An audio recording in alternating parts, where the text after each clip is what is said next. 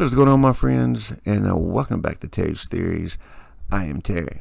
Alright guys, man, I hope y'all are doing well. No complaints with me. I got an interesting video that I found on MUFON. It is MUFON case number 114015, and the individual was outside, and he noticed an object that he really wasn't sure what it was. He mistaken it for a star, and he took out his telescope and checked it out, and lo and behold, it wasn't a star. He described it as a jellyfish style UFO. Now, this object is extremely high up. Wonder if it is not in the atmosphere, but maybe in space. Could it be a very large structure that is orbiting the Earth, or could it be something much smaller that is in the atmosphere? That's just something I was kind of thinking about. Could it be a type of space station, or something that we weren't really tracking that was built? I don't know. Just something I'm throwing out there. Tell me your opinion.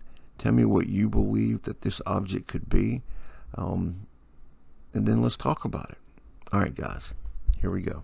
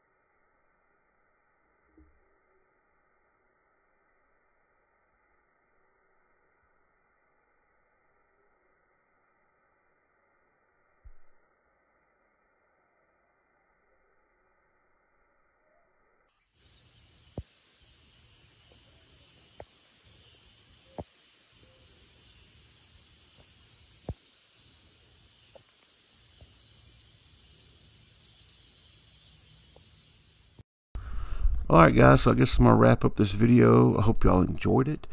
Tell me your opinion on this. What do you think that this object could be? You know, we've got a circular object. It appears to have some type of appendage that comes up in the center. Is it in our atmosphere? Is it out of our atmosphere? Is it bigger? Or is it something much smaller? Could it be some type of station, or do we just have a circular or ring-shaped object that is hovering in our skies? I don't know. I guess those are the questions that I'm looking to answer. Tell me your opinion, and I guess that's it. Remember to like and subscribe and donate if you can. I've got PayPal and Patreon, and if you would like to join Patreon, man, that would be outstanding. And if you would like to send me a video or pictures, send it to terrystheories@outlook.com. Alright guys, I hope you enjoyed the video. This is Terry. Terry out.